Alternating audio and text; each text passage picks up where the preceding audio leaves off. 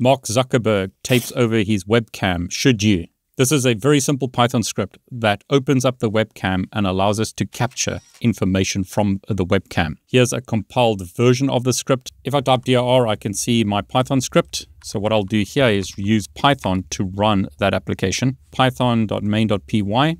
Notice webcam is opened. If I try and close it that way, it doesn't close. What I have to do is press escape to close the application down. So very simple Python script. I'm importing CV2. Capture equals CV2 video capture. And then while true, we're going to read frames from the webcam. Once we break the application, then we destroy all OpenCV windows and release the capture. Big lesson here is be careful about your privacy and security. Don't download applications from the internet and simply run them. You're not always sure what those applications are doing. An attacker could use software like this to open up your webcam and then copy that information somewhere else.